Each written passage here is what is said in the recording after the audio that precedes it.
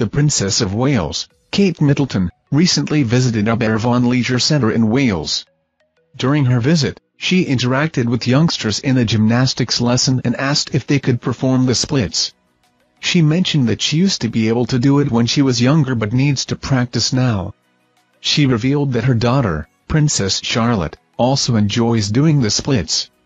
Charlotte, who is 8 years old, has a passion for sports, including football, cricket, and archery. She showed her interest in gymnastics during a Commonwealth Games outing with her parents in August the previous year. Kate is known for her love of sports and is a patron of various sports organizations.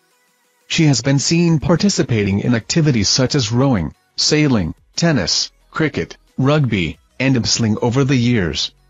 During the visit, Kate and Prince William also took part in a spin class, with Kate emerging as the winner despite wearing a long skirt and heel boots. She was presented with a gold cup for completing a 45-second challenge on a bike.